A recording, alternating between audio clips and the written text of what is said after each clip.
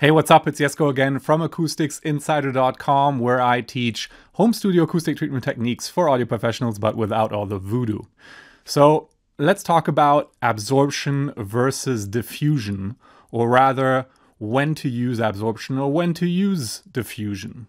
Because if you're just kind of in the journey of thinking about treating your room, you've done some research, you've obviously come across bass traps, you've come across broadband absorption, but you've also seen diffusers. And when you do some research on diffusion, you find out that a lot of clever people out there really think that it's a good solution. It's something that is worth the investment.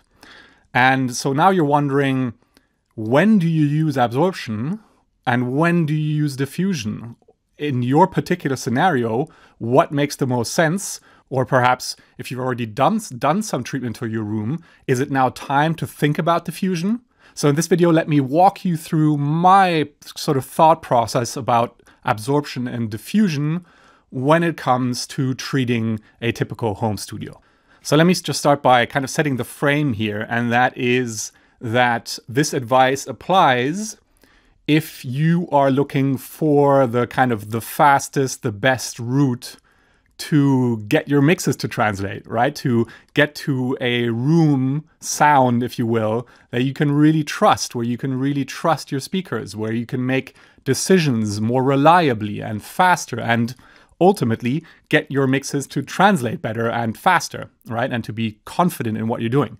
If that is your goal, then here's my thought process about absorption versus diffusion.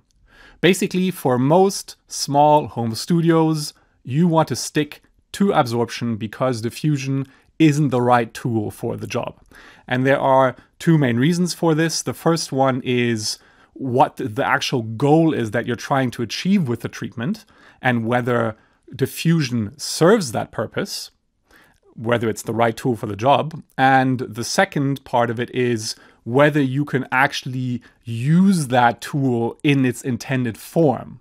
So to put it real simple, let's say you want to eat soup, and the question is a fork a good tool to eat that soup, right? So that's thinking about the actual purpose of what you're trying to do and whether that tool takes you in that direction. And then the other kind of analogy here would be that you want to eat with chopsticks, and whether you know how to actually use chopsticks, whether you kind of have the dexterity in your hands to do that. So that's sort of like thinking about whether you can use the tool as it's intended to be used in order to get it to work properly.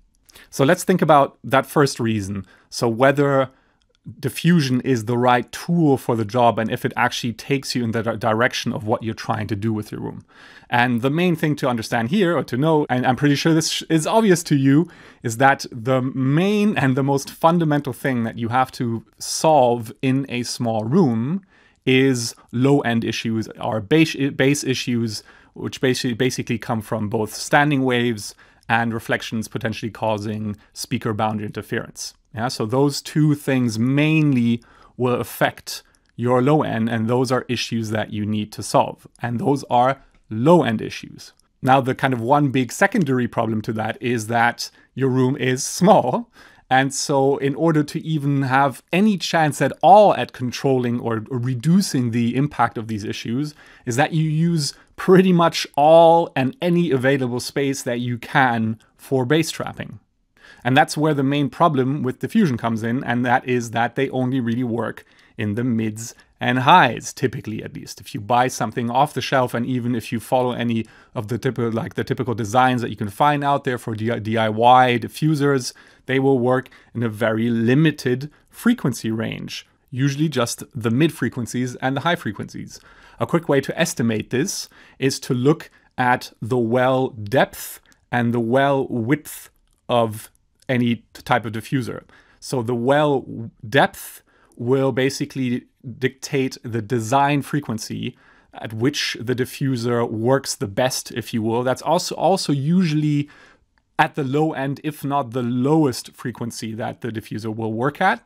And the well width will determine the upper limit of where that diffusion works. Okay, so quick example, let's take your typical QRD diffuser that you can buy offline that might have a well depth of around 6 inches, 15 centimeters, and a well width of maybe 5 centimeters, 2 inches. Okay, so let's determine what the bandwidth of this diffuser is. Okay, 15 centimeters depth, twice that is the wavelength of the frequency that this diffuser works at, the design frequency. Okay, so 15 centimeters times 2 is 30 centimeters. That's the wavelength of the frequency of the kind of the lowest frequency that this diffuser works at. A 30 centimeter wavelength conveniently works out to round about 1 kilohertz. So that's the lower limit. So the upper limit is the well width, and with 5 centimeters, 2 inches, again, times 2, so 10 centimeters, and that works out to be around 3 to 4 kilohertz. Okay, so that's the bandwidth we're talking about with sort of your typical diffuser that you can buy off the shelf, roughly 1 kilohertz to 4 kilohertz. And now you tell me whether you think that is the right tool for the job if what you're mainly trying to do, above all else, is bass trapping, so anything below about 150 hertz.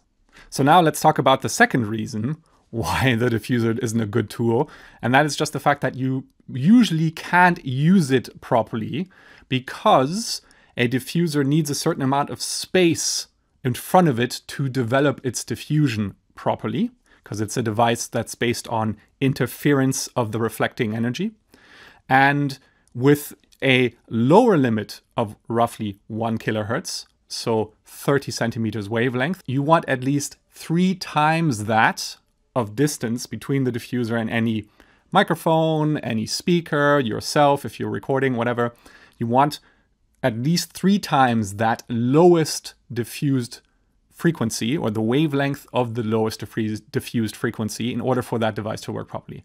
And so with a 1 kilohertz frequency, design frequency, roughly 30 centimeters wavelength, that's around about a meter, so about 3 feet. Yeah? And in many, many small rooms, you will actually be closer to any kind of sound source or sound receiver with your panel. So in that sense, you're also very restricted in where you can actually place it properly.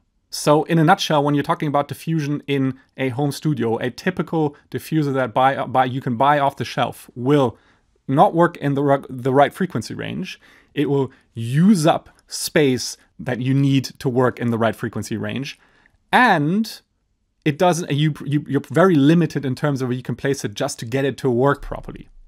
Obviously, it's also pretty expensive in comparison to absorption, so there's that. Yeah, but I hope that kind of shows you why, for your typical small home studio, diffusion isn't really the tool to reach for. Yeah. Now you might be wondering, okay, but what about all these? Where are they? These diffuser panels that I have, these diffuser fronts on my panels, and that I teach how to build in my Build a Better Bass Trap course, and that you can also buy off the shelf from several companies out there. So the difference with this type of diffuser is that it works higher up in the spectrum, right? So I've designed it specifically to work further up in the range, in the frequency range, so that you can use it in small rooms, because you can get somewhat closer to any sound sources and sound receivers. But also, obviously, it's much simpler to build, and you can actually combine it with absorption, right? So it doesn't necessarily waste any space like your typical off-the-shelf diffuser would do. So if you're interested to learn more about building your own diffuser fronts, make sure that you're subscribed to my email list, because that's where you'll be the first to hear when my Build a Better Bass Trap course goes on sale again. And the best way to get on my email list is to download my home studio treatment framework, which is my 5 steps to systematically treat a room and get it to translate. It's the kind of big picture framework, the top level view of how I approach treating home studios. And if you're in the process of doing that, and you're kind of trying to figure out where to put your energy, what to focus on, how to pull the right levers, then this is the right guide for you. And as I mentioned, also the right place to get on my email list. So make sure you download my home studio treatment framework at the link in the description. So with that, as always, thanks for watching. Let's get back to learning to trust our ears and having fun making music in the studio. I'll see you in the next video.